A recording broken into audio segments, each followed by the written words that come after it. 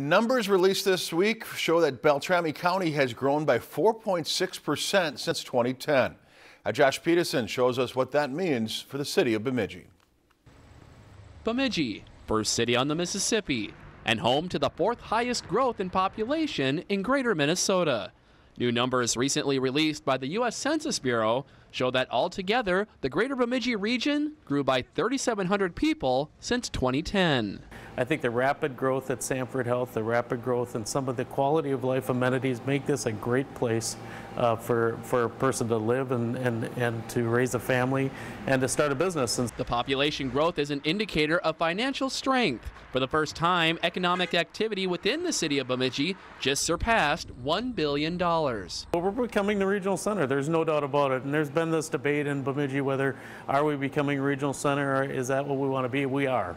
While Bemidji continues to boom for business, one area of need has always been housing. However, the city has been able to keep up with the demand. Another sign of a healthy community is the boom in new housing construction.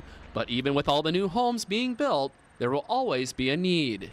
There's always a shortage in some places, but it's always a little bit more complicated in the sense that I think Bemidji has been doing really well when it comes to the development of new multiple family housing units. But while these numbers mean some growing pains for the area, overall, it's still good news. It's really encouraging for the region. We're always interested in seeing growth and new opportunity. In Bemidji, Josh Peterson, Lakeland News.